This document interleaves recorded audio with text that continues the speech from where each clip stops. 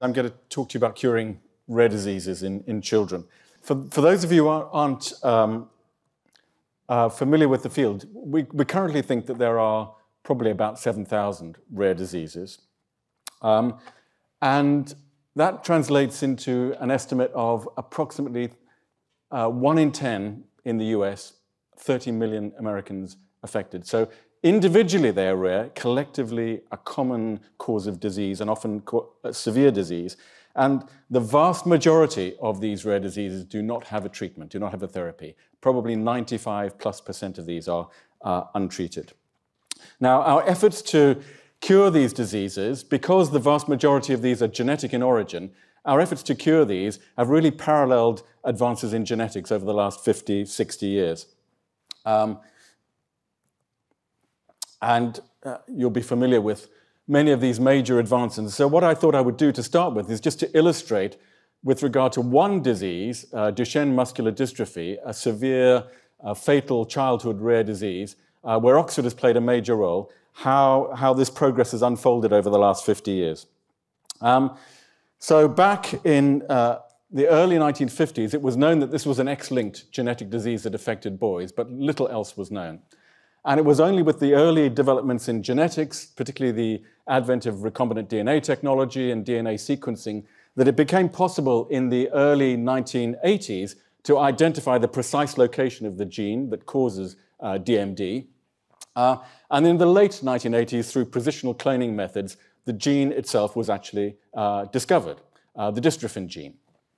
And this led to then characterization of the dystrophin protein and a related gene and protein called utrophin.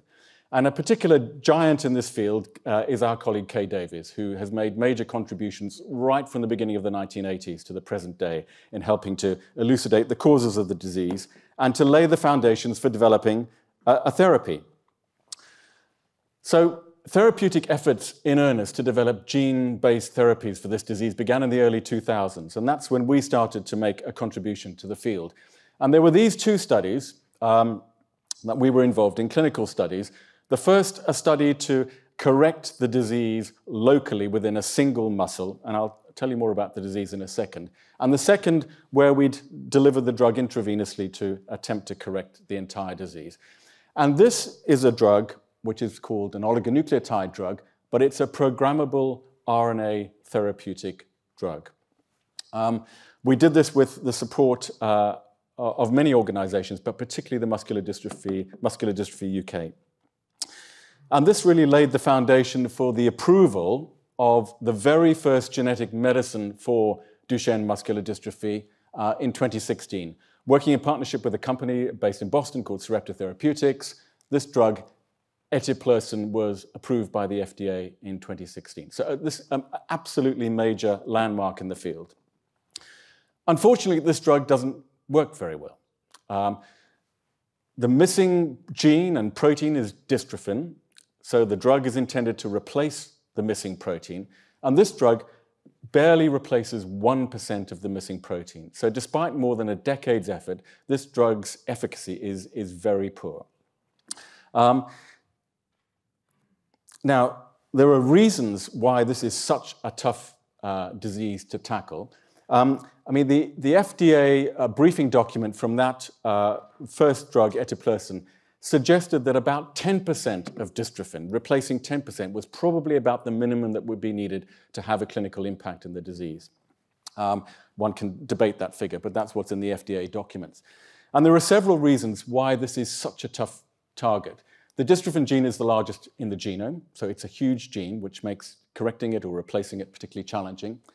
Dystrophin is required throughout life, so this really emphasizes the need to be able to identify patients early and also for lifelong treatment, which for genetic-based therapies is often challenging. And crucially, the disease, which is a muscle-wasting degenerative disease primarily, affects every single muscle group, including cardiac muscle and the nervous system. So this is a very tough challenge in terms of delivery of these genetic treatments, and therefore delivery has proved a major obstacle to developing successful gene-based therapies for this disease. Now, where we are in 2022 is that there are now 4 approved drugs, but they're all first-generation RNA-based drugs of the same type that I've described. So they don't work particularly well, but that's the top 4. But there is now a very rich pipeline of follow-on second-generation and other gene therapy drugs. So this is an astonishing effort, where 10 years ago we had nothing, and now we have a pipeline of drugs such as this. Our team has played a role in developing this drug second from the bottom with a company called Wave Life Sciences. We helped to do all the preclinical work for that. But more importantly, I think we, with investment from Oxford Sciences Enterprises, have developed technology that improves the delivery of these drugs and have developed a company called PepGen. And the first drug being developed by this company is now in phase 1 in this pipeline. And this really is a technology to facilitate delivery of these types of genetic drugs to muscle, heart, and brain, and therefore is a platform that could be applicable to many, many other rare diseases if this proves to be successful. A second, very different type of story I wanted to tell you is about another disease where we in Oxford have played a role, and that's spinal muscular atrophy. So this is a particularly nasty, severe neuromuscular disease that in its severest form affects neonates, and these children can expect to die within the first year or 2 of their lives. So this is a very severe early onset genetic disorder. But having said that, it's also a disease that is applicable to or susceptible to development of an programmable RNA therapy. And an oligonucleotide-based therapy for this disease was developed in approximately 5 years, from 2011 through to 2016, when this drug, Spinraza or nusinersen, was approved by the FDA. So this is a very short timeline, about 5 years from the preclinical work to an approved, FDA-approved drug. We've played a role in some of the preclinical work, but an important role has been played by our Oxford colleague now, Laurent Servet, who, despite Brexit and the pandemic, we were able to persuade to move from Belgium to Oxford, again with the help of Muscular Dystrophy UK. And Laurent has been involved in leading many of these clinical studies, participating in, but leading now many of these clinical studies, particularly for spinal muscular atrophy and other neurological diseases.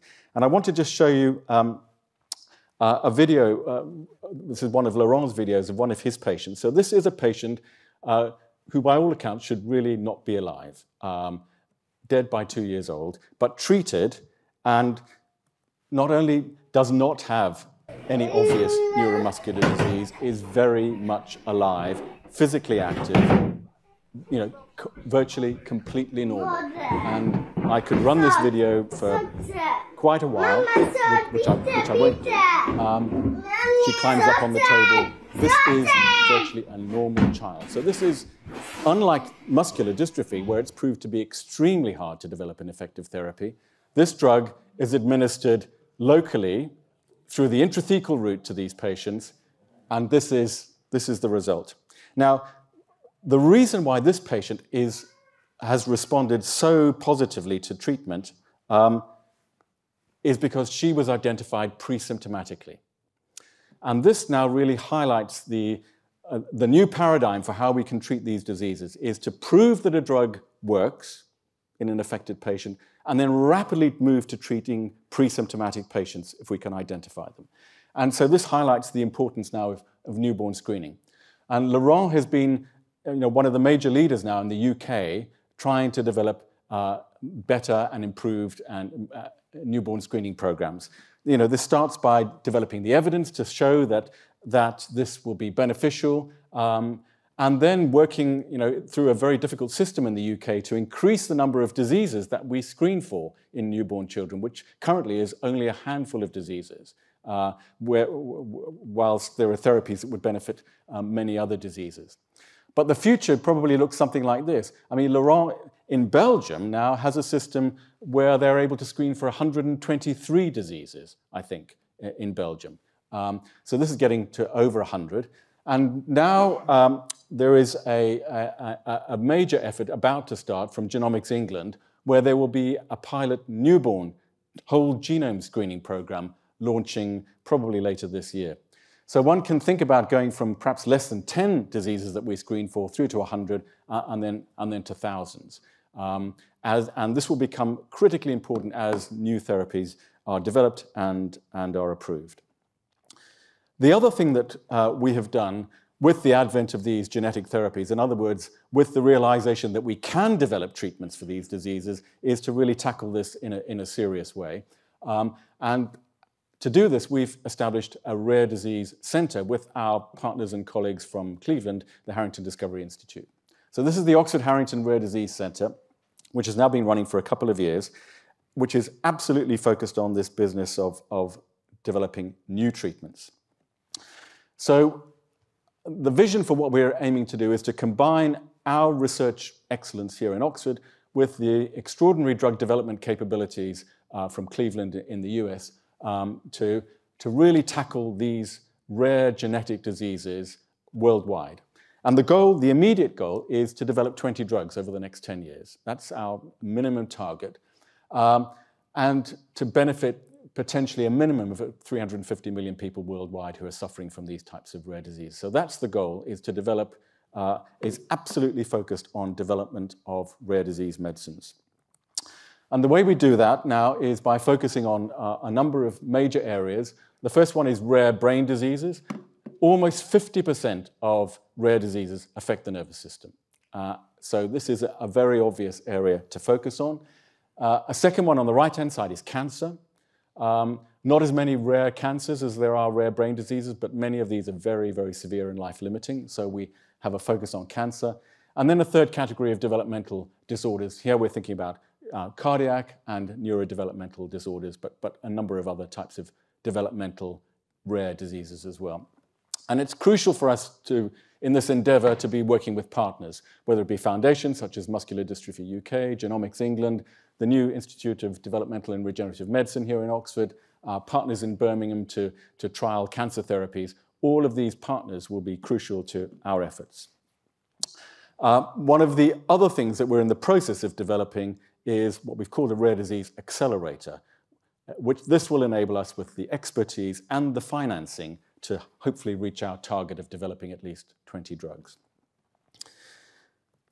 The last brief story I want to tell you is about ultra-rare diseases. And you'll recall at the start of the talk, I told you that it's commonly thought that there are about 7,000 rare diseases. Well, a study published just very recently from a colleague of ours, Ted Smith at Karolinska, has done some mathematical modeling of this. And the number that he estimates is somewhere between 10 to the 4 and 10 to the 6 rare diseases. Probably about 200 to 300,000 rare diseases, not 7,000. So there are an extraordinary number of these, and he's coined the new term here, hyper-rare diseases. Now, many of these will be extremely uncommon, but nevertheless they exist. There will be unmet need, and we will need to find a way to develop treatments for them. And so this is where we are developing collectively in the field a concept of n=1 and how we would develop a treatment for a single patient with a rare disease. And this concept has really been pioneered by Tim Yu, shown on this slide, a colleague and a collaborator of ours at Boston Children's, who published this landmark paper a couple of years ago where he had developed a custom genetic treatment, an oligonucleotide-based RNA therapy for a single patient with a rare epilepsy, a child. And the timeline to do this was from late 2016 through to 2018. In other words, from first seeing the patient, approximately 18 months later, there was a medicine for that single patient. So this is a new paradigm. You can probably immediately see many of the challenges related to this paradigm, but nevertheless, it's something that we are determined to build here in Oxford, not least because of the enormous unmet need, and it will be academic centres like ours that need to grapple with this challenge and to think about how we can do this successfully. So my last slide really is this one, is really thinking about where the future of therapy development is for these rare diseases. And on the left-hand side will be the importance, but the likelihood of us being able to identify these diseases pre-symptomatically at low cost through whole genome sequencing. So identifying patients very early who would benefit from treatment. And this is already beginning to happen, and with newborn screening and other ways of doing this, we can see that this will happen soon. The second part is developing the therapy. And on the previous slide, that therapy for a single patient was 18 months. The therapy I told you earlier about for spinal muscular atrophy was 5 years. What we need to do, and what we're in the process of thinking through, is how do we reinvent this drug development process for rare diseases, such that we could have a drug for a rare disease or a hyper-rare disease developed in a few months, 1 to 3 months. And this will involve, conceptual rethinking, but also technological development to enable us to do this and to do it cost effectively. And then increasingly, as a result of, pre-symptomatic diagnosis, we will be able to stratify the patient groups and eventually treat smaller and smaller groups of patients, most likely, with very precisely developed genetic therapies, so-called precision medicine. So that's the vision for the next, 50 years. I think this will probably happen within the next 10 to 20 years, most likely. We're determined in the Paediatrics department in Oxford to play a major role in doing this. Thank you.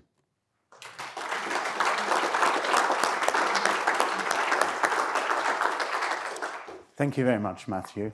I think with this timeline, we can at least expect at the 100th birthday of the department to see some really step-changing new therapies, but hopefully, and more realistically, much, much earlier. Any questions?